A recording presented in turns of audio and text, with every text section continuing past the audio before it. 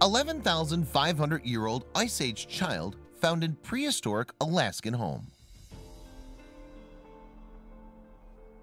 An archaeological dig in Alaska has resulted in a rare and surprising discovery: the cremated remains of the second youngest Ice Age child ever found. It's believed that some 11,500 years ago, one of America's earliest families laid the remains of a 3-year-old child to rest. The child was burned in an ancient fire pit inside a prehistoric home.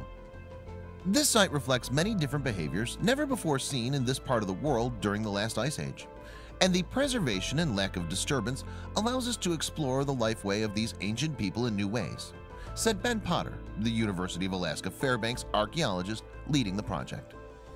Uncovered on the last day of the excavation season, this rare find is truly significant because it affects a number of different disciplines. It sheds light on artifacts used at the time, the preservation of human remains, and climate change in Ice Age northern North America. Among other things, it will also hopefully benefit science and heritage studies in a way that's respectful of traditional Athabascan culture.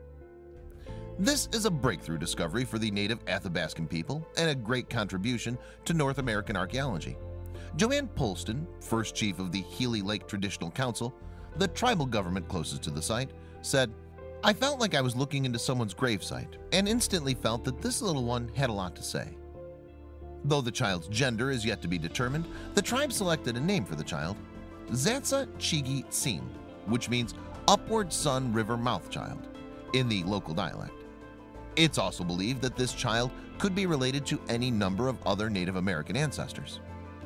The initial excavation of the site was supported by the National Science Foundation's Office of Polar Programs. Anna Curtella de Echave, the project's program officer, said, "This exciting, groundbreaking, and multifaceted research is in the best traditions of the social science research that NSF supports in the Arctic." She added, "Equally significant is that the approach taken by the researchers reflect the importance in modern Arctic science of collaborating with Native people as full partners in discovery."